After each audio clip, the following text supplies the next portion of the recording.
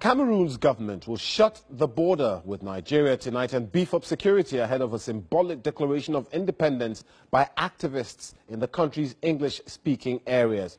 The authorities in the southwest have appealed for calm and introduced a number of control measures, including banning travel between towns and shutting nightclubs, suspending public transport and the use of commercial motorbikes, and forbidding meetings of more than 4 people.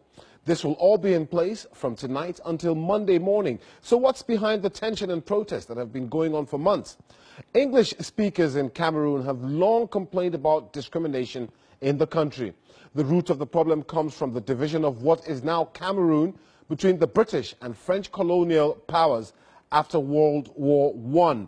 Although the two areas came together after independence, many in the northwest and southwest still consider themselves as Anglophones and feel they have been treated unfairly by the French-speaking majority.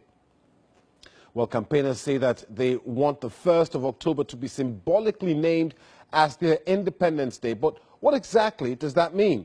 The BBC's Alex Duval-Smith joins us now from Dakar.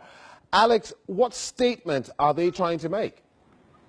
Well, about 20% of Cameroon's population is believed to be English-speaking, and the 1st of October is a symbolic date for them. It's the anniversary of the independence from Britain in 1961 of the Protectorate of Southern Cameroon, and that created a federation, which a lot of people in English-speaking Cameroon are happy with.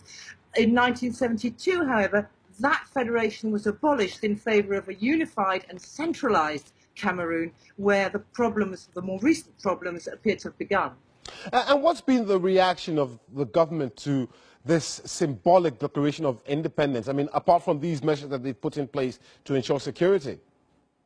Oh, I mean, you listed them, and the travel ban, the closing the borders with Nigeria from 8 p.m. GMT tonight until 7 a.m. on Monday morning, which is a very direct pointer towards Nigeria. And I have to say that the Nigerian government hasn't reacted, treating this as an internal issue for Cameroon, and the travel ban between cities. So people basically in Western Cameroon are living in fear of a violent clampdown of the demonstration on Sunday.